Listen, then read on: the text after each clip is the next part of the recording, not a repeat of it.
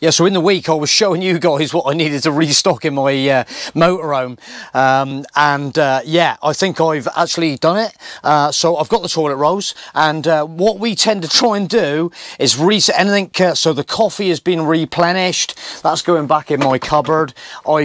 I've picked up this beautiful chili con carne. I don't know if you guys have seen it. Everybody's seen chili con carne. This is from M&S, so this is M&S chili con carne. This stuff, it goes in the floor with all my tins, and that becomes an incredible meal. When you sort of like, occasionally you just get like, what can we eat? Chili con carne, bit of rice, bit of Doritos, bit of garlic bread. Absolutely bulletproof. More Seville marmalade, very liquid, and a small bottle of champagne. But at the end of today's video, I'm going to show you what that's all about. Yeah, and there's my secret underfloor compartment for all my chilies and my soups and stuff like that we keep in here. And they will just slide right out of sight under there, look. I've got pretty empty at the moment, so they go right at the back, and then we've got these beautiful little baskets that sit right in the motorhome, and so that's where they tuck away to. I've got plenty of space down here. Anyway, back to today's video. I'm really happy because the weather is turning nice now, and I've been sent this lot.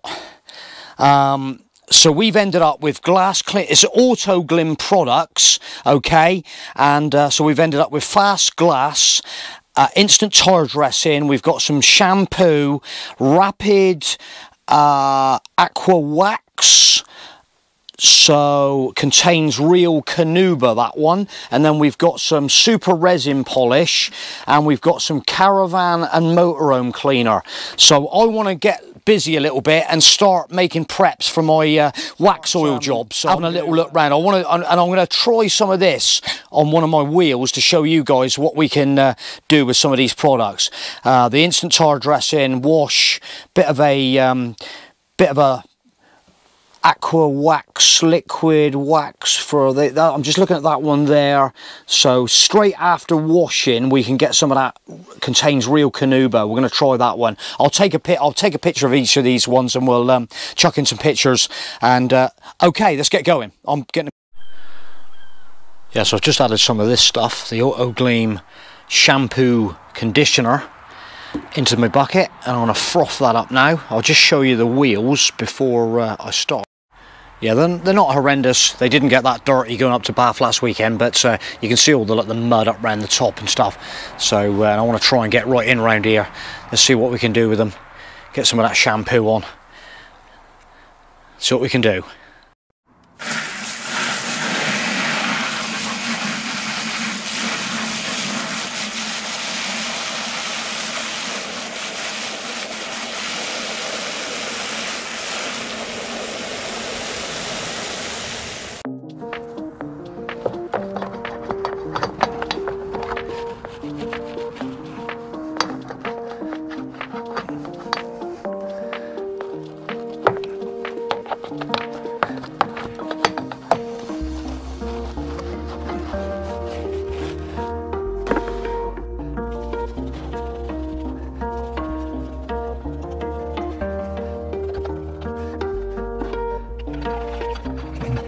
Cracks of my scrubbing brush.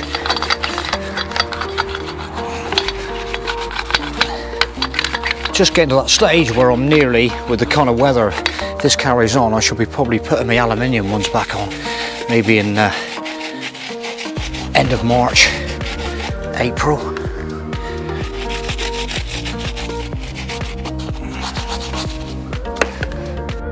Yeah, so I've just rinsed it off. I'm just looking underneath. I'm just checking out all this mud. What I've done, I've put my bottle jack in underneath, and I've just started putting my brush on this actually, because this is where I want to get some of that wax oil. So I'm going to have a little start at it and try and remove some of this mud. It's just like some mud caked in along the edge of the body and along this seam here, and try and get all that off as well. So I'm gonna have a little scrub around while I'm at it. Just peeling the mud away on that chassis member underneath. the hose, get rid of all that debris along that seam. Right, the next one, I'm just having a little breather. I've been working my way along underneath, and the next one I'm going to try is this streak and algae remover, because it does bug me when you get these little areas that get like proper black right in around the corner. So I'm going to just give it a little whirl. Let's get some of that in right there, and let's just see what happens. Just in right there, and it just does say agitate it a little bit with a brush. So let's see what happens. It's looking a bit brown. Looking a bit brown there.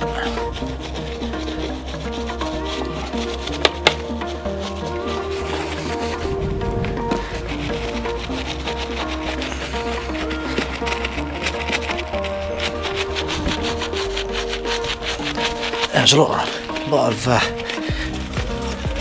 rubbish coming out of there.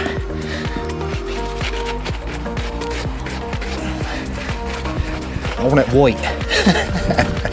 I want it back to white. Let's see what happens. Let's give it a bit of a scrub round. Let's scat a bit more on.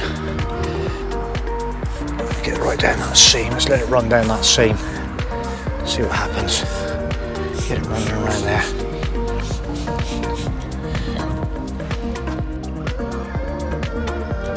Yeah, still, I thought what I'll do is just try my, I usually use a bit of this stuff, to be honest. So I'm just gonna pop a bit of that on my, yeah, this is the Maguire's wash wax.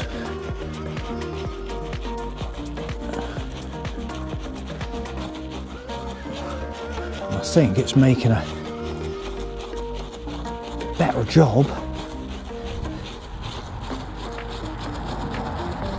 than the autoglym, to be fair. There's another little bit in there on that door seam. We're going to get this thing shiny. This is going to be the shiniest thing on the road. We will get it shiny. It's only February, so we've got plenty of time. Ready for the summer.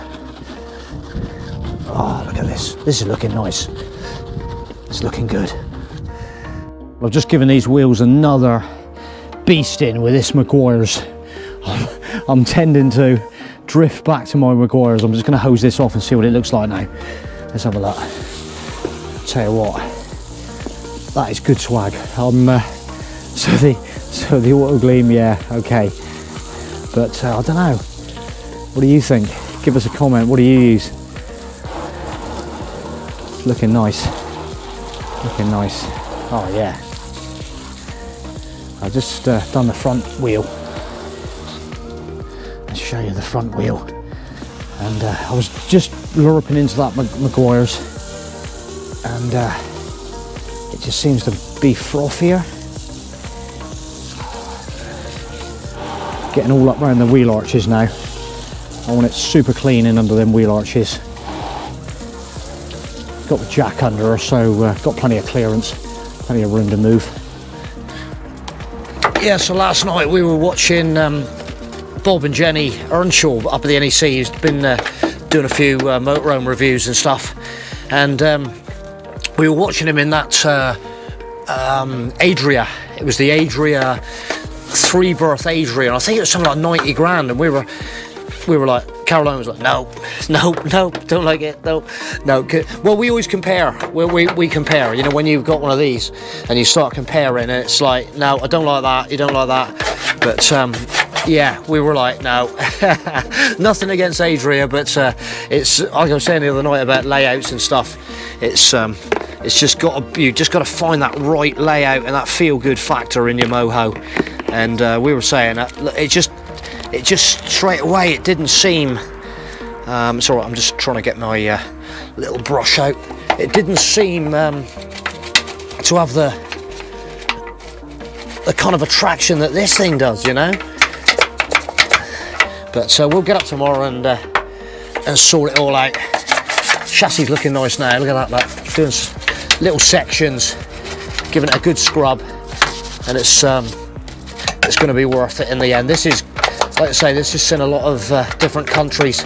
I was only thinking myself, we were tearing through that first year into the second year of 19 into 20, just prior COVID, and we were tearing through the Austrian mountains, the Czech Republic in the middle of January, and that's where all this dirt has come from, I think. Yeah, so this now is this aqua wax. So I'm going to whack a little bit on the wheels and see what happens. Let's rip it open, cloth in there, throw a bit of that on the wheel, the aqua wax.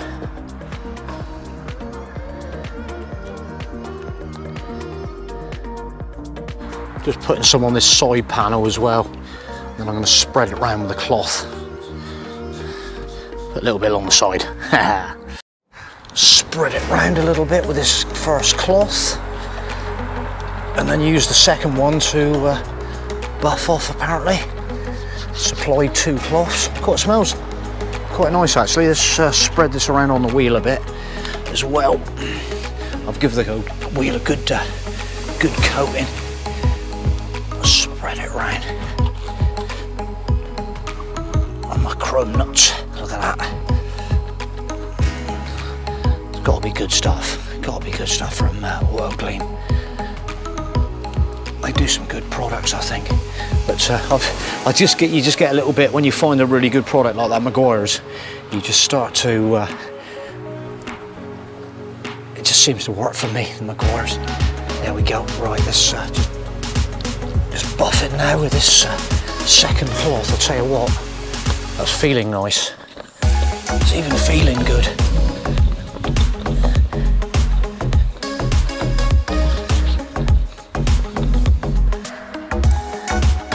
Yeah, happy with that.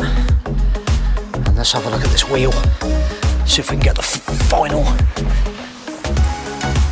shine on it with this stuff.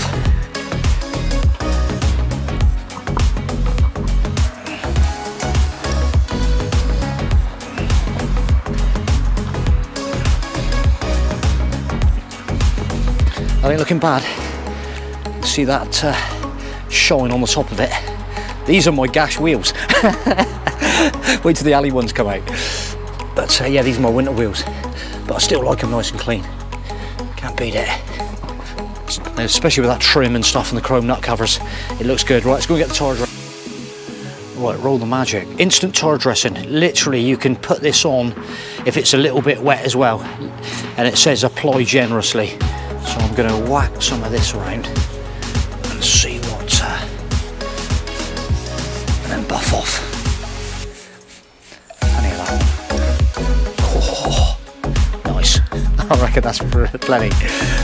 Right, let's get my cloth out and I'll start wiping it away. Oh yes.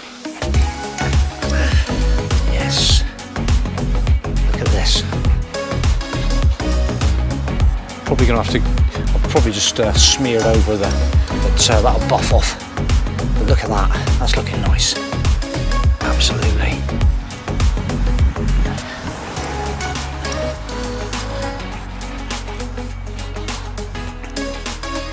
Yeah, well, I'm happy with that. They're looking nice again now. Yeah, they're looking really nice. Look at that. Look at that. Lovely. I'll tell you what, these have probably done 5,000 miles now, and they are in superb condition.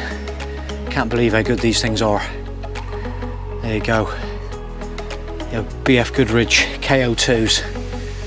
Absolutely all-terrain, immense tyres on these steel wheels. Beautiful. Absolutely. That makes me smile. That makes me smile. And something else, which I will show you guys in a minute. I've got to go and get my nails done, because obviously we're going to the NEC tomorrow. So I've got to get a manicure, a shower, get myself sorted, and then I've got something else to show you on the end of this video. We'll catch you in a bit.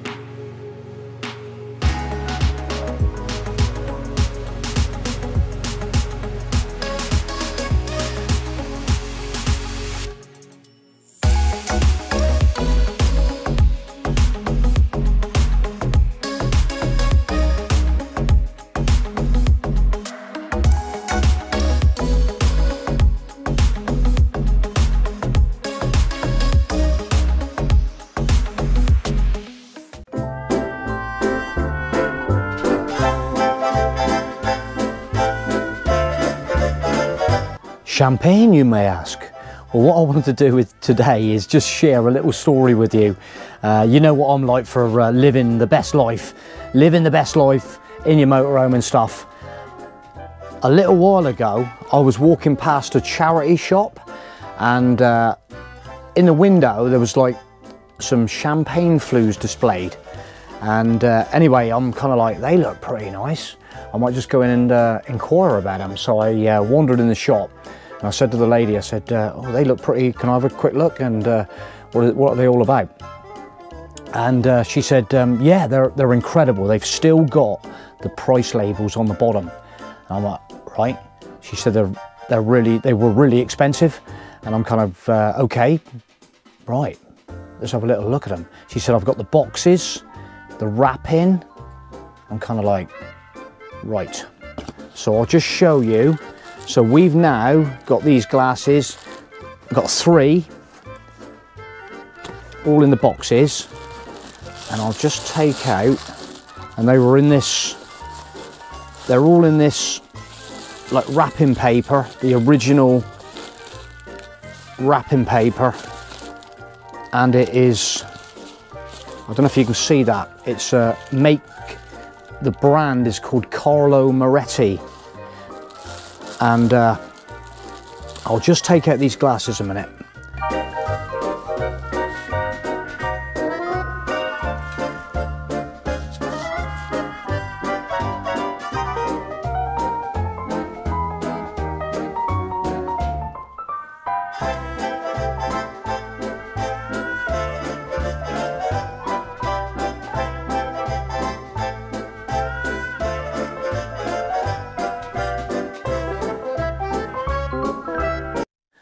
Right, I've just taken the 3 out now, I'm just placing them on our mats, and there they are.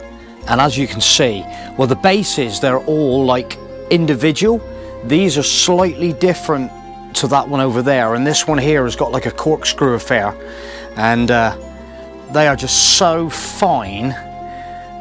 They are incredible glasses. Anyway, a little bit of research, I found out they're hand blown in Venice in Italy, and yeah, they're really special. They're really special, and I just could not believe my luck. I'm gonna just lift this one up. Is it this one? Yeah, this one here. So what I've done is I've taken actually a little picture of it, so I'll tag it in because it might be a struggle to see it, but I don't know if you can see the label on that. I'll just see if I can hold it really gently. But the original price label was $275 a glass, and yeah, we were kind of like, whoa, they are unbelievable. Yeah, the one I sort of almost call mine is the one with the corkscrew kind of design on it. I love it, it's absolutely yeah. So occasionally, yeah, you just got to live your best life in your motorhome, and I'm kind of like, these glasses, we have actually been to Epinay in France, and there is a beautiful champagne farm down there. I've probably maybe I've told, oh my god, that's live, so I might have told you before, but we took our glasses down, and I'm going to go back there one day. I'm going to go back and show you guys out what an incredible place it actually is, and a few of you might have actually been there. So I've got this little bottle of champagne that I picked up earlier on. Ooh. Cheers. Look at that baby. In she goes. It's frothy stuff. But the name of the game is, when you're in your motorhome in incredible places, and it's just one of those things, you can have the most incredible lifestyle, live the dream. Oh, I haven't told you how much I pay for these yet. So yeah, basically, let me just try that stuff.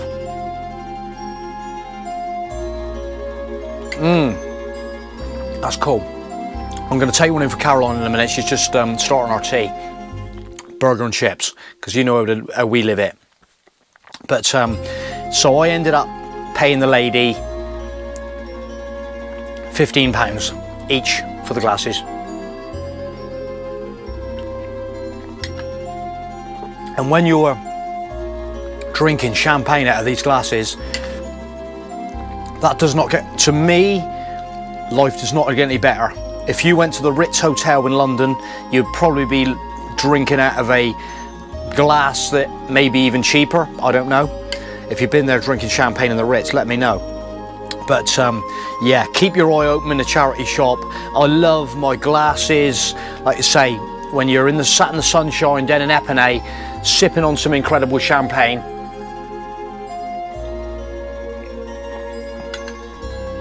It does not get any better. Right, I'm going to wrap up this video there. I hope you enjoyed it. I'm one of them people that I love to run my hand under the wheel arch of the motorhome, especially in the summer months when it's not getting really rinsed with mud and just there's no mud. We'll catch you on the next video. And oh, cheers. Anyway, if we see you at the NEC tomorrow, we'll be at the NEC Motorhome show tomorrow in Birmingham, and look forward to catching up with any of you guys that are booting around. Cheers, we'll catch you later. Goodbye. And one thing I was going to say just before I go, because you know me, we always try and tag in something at the end. This what happens on motorhome trips. I might actually end up, we've been past Venice before, I was nearly gonna, it's one of them little touristy places that I don't quite fancy. I don't know, I haven't got quite that magnetism yet, but maybe one day we're gonna go in and find the Carlo Moretti shop, and that's what happens. I like that little inspiration. You see a little bit of history, you need to go there and find out.